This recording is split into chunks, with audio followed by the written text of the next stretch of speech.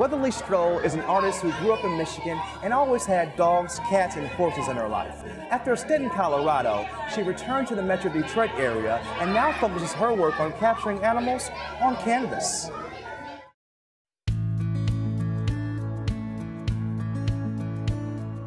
I'm an oil painter. Most of my work is oil on canvas. My great-great-uncle, Gary Melchers, was an American Impressionist painter, and he has some work at the DIA. We had some of his posters around our house and books about him, and there's a museum in Virginia where his studio and home was, so my mom and I took a visit to that when I was, I think, 10. On my mom's side, my mom is also an artist. She does sculpture and graphite pencil drawings.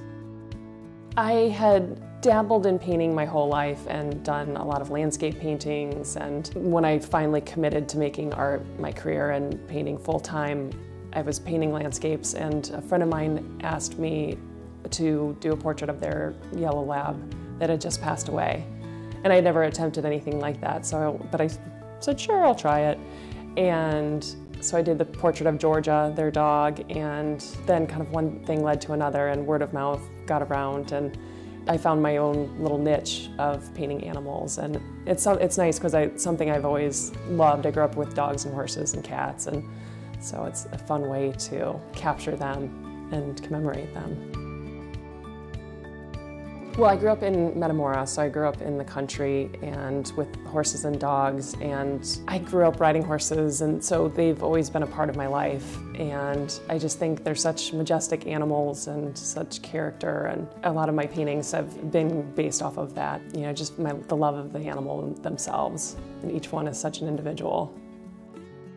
I did a project for the White Horse Inn recently, which just reopened last year.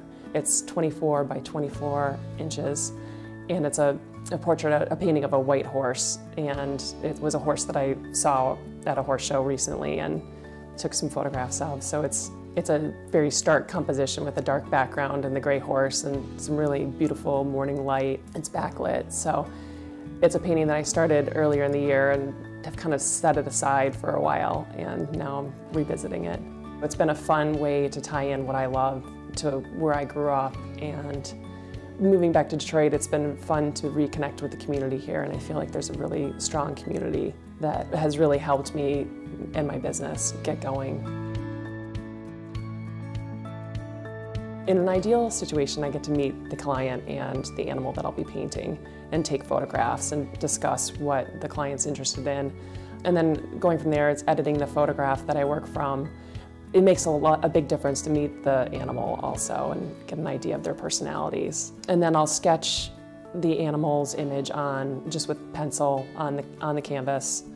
And then usually I will work kind of throughout the whole canvas and go back to different parts and build up layers of paint. With oil paints, they take a little bit longer to dry than acrylics, and so you have more freedom to go back and work into them without them drying too quickly.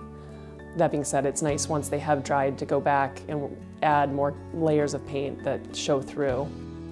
Sometimes it's just a trial and error, depending on, especially with dogs and the way that their hair falls and their markings. You know, you just kind of have to experiment sometimes and figure out what can capture that. I have a photography background from high school and college, and so I think in my own work that I am doing just for my personal work, I'm drawn to more stronger compositions. I'm looking for different angles, kind of unique perspectives. And with my traditional portraits, it kind of depends on what the client is looking for. Whether it's a large portrait, they want the full body, or a smaller one of just their head and neck and shoulders.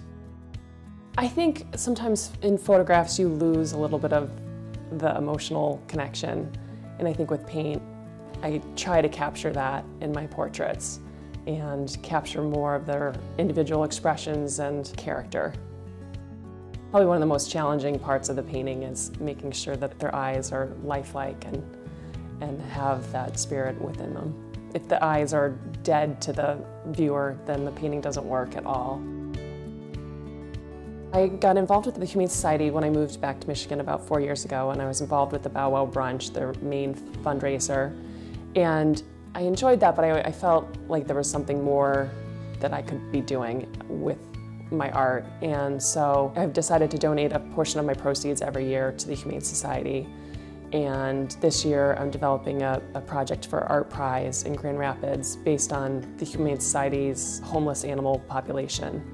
And so the finished piece will be about 5 feet by 15 feet long, and it will include 300 different animals: dogs, cats, bunnies, birds, chickens, kind of the plethora of animals that the Humane Society has at their different locations. It's hopefully going to help generate awareness of the sheer numbers of homeless animals that need adoption. I like to do a variety of things, and so besides the animals, I also paint landscapes. And I think we live in such a beautiful state that when I travel around the state, I try to capture moments and come back to my studio and paint those moments. I was in Isle Royale last year, and it's such a beautiful, beautiful place. So I was able to capture some of those spots that we visited, and now I'm trying to paint them. I sell paintings all over the country, but it has been great to be connected here, and just I feel like there's a lot of opportunities here that I might not have had I stayed in Colorado. I'm such an animal lover, so I hope that that comes across in my work, and I hope that people just get sheer enjoyment from it. And you know, I have always loved art, and I love looking at different paintings, and I hope my work conveys that to people also, that they just hopefully enjoy what I do.